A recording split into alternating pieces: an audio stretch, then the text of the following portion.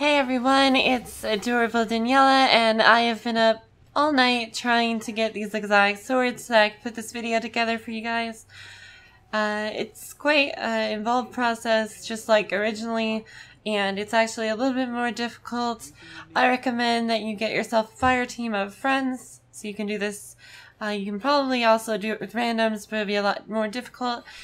And if you try that route, you're going to have to bring them into your party or into a fire team or something like that, because it is definitely a difficult quest. First thing you'll have to do is go to Lord Shaxx, and he will have the final pieces for the quest for you. After that, you'll go to the Dreadnought, and you'll see that there is a new strike, and it is a 300 light level strike, so not the simplest of things.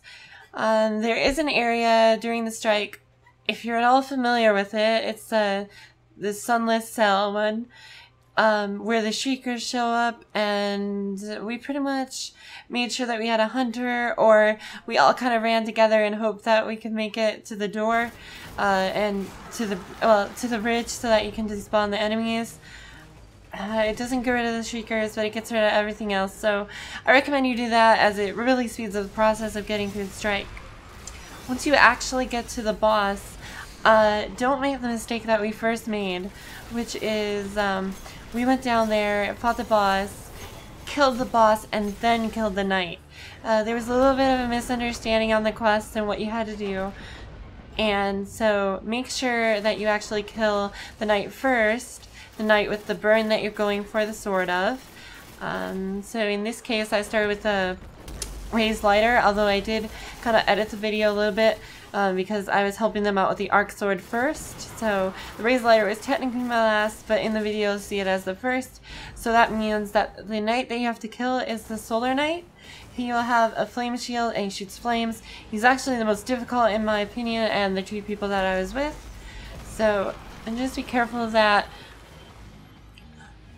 You'll have to essentially DPS Alak-Hul, the Dark Blade, down to slivers, and then what you'll want to do before you do all that is actually take out the other two knights of the burns that you're not worried about. You're gonna have to do one sword at a time, unless you are like amazing at the game and can actually do all three, but it's pretty difficult with 4 majors and ultras coming after you at the same time as all of the Thrall and Crystal, etc.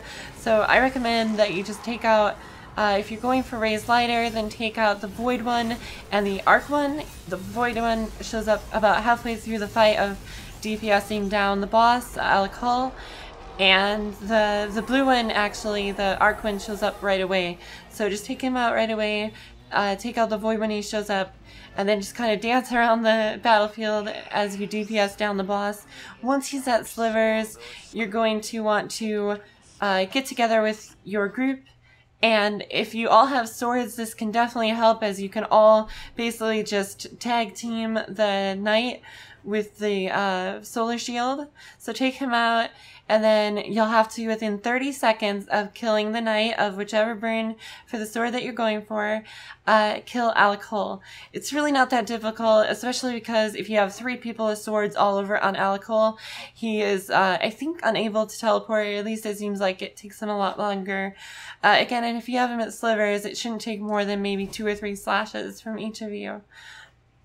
After you've done that, you're going to have to go back to Lord Shaxx. You will immediately get a quest update after, as long as you did everything correctly. Remember, it has to be the knight with the burn that you're going for, and then Alak-Hul within 30 seconds of each other. So I would say with most of ours, we were able to do it within probably 5 or 10 seconds.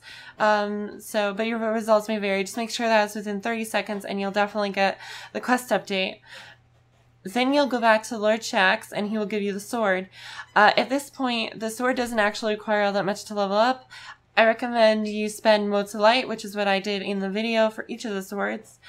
And I do show all the different swords with the different burns for which ones you take out, and then taking out Alak-Hul as well, as all in the video. So you're probably watching that right now.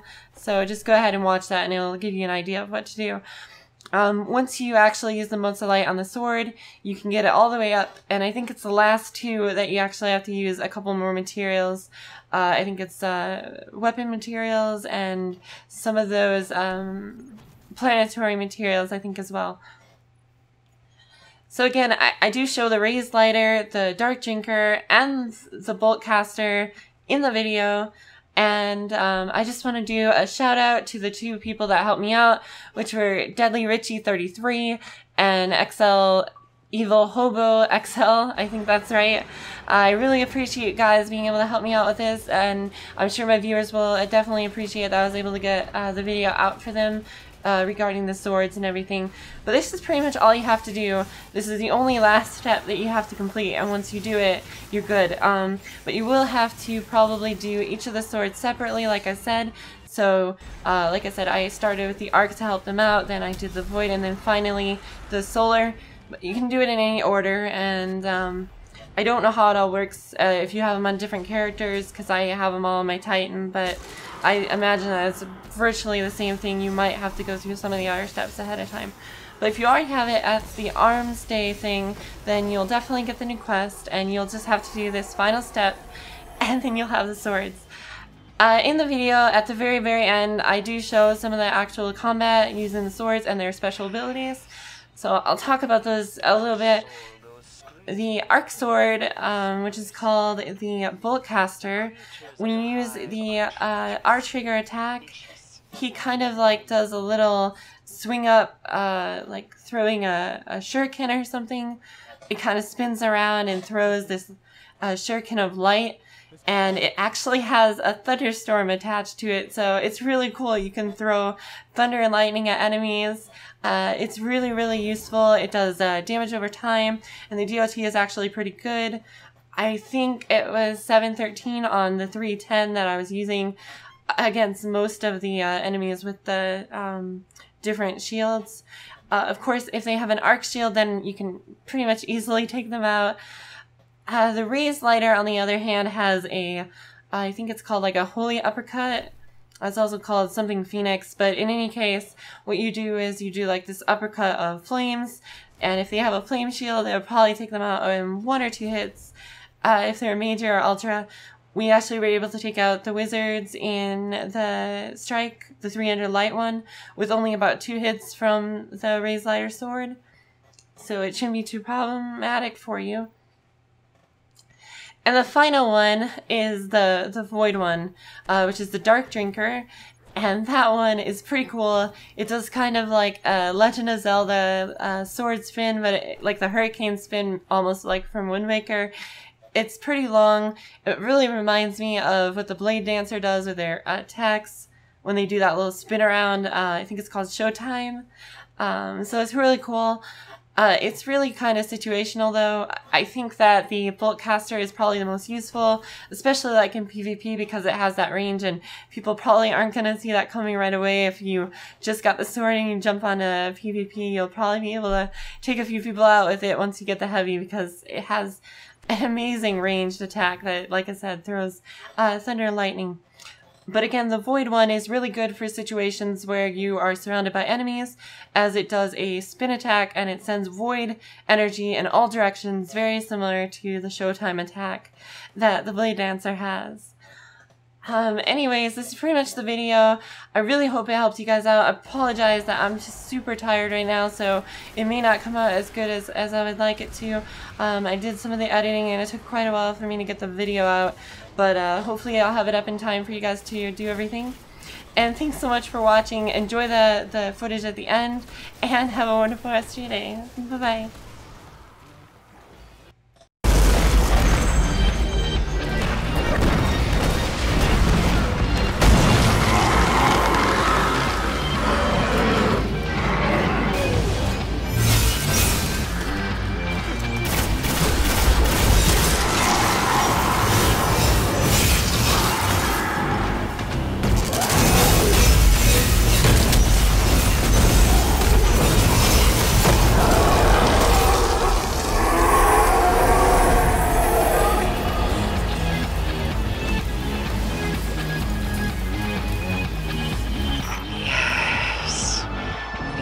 dark soul goes screaming into the pit between the stars. The creatures of the hive are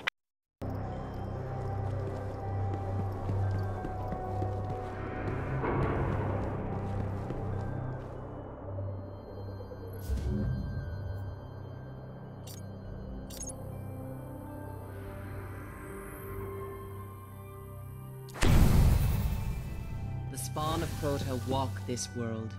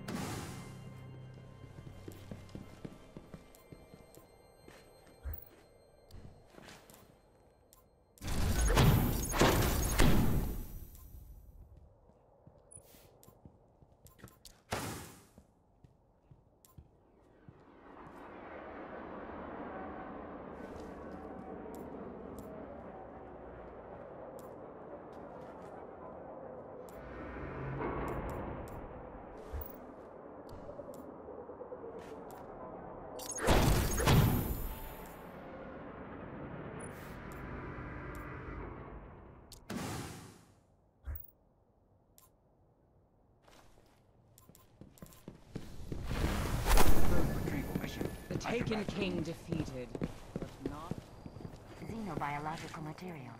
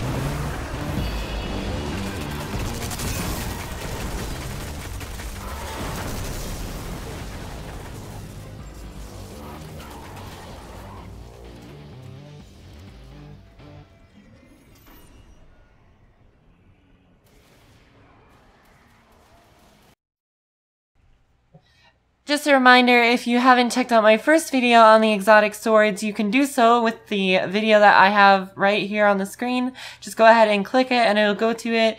This shows you all of the steps up until the Arms Day final quest that I went through today.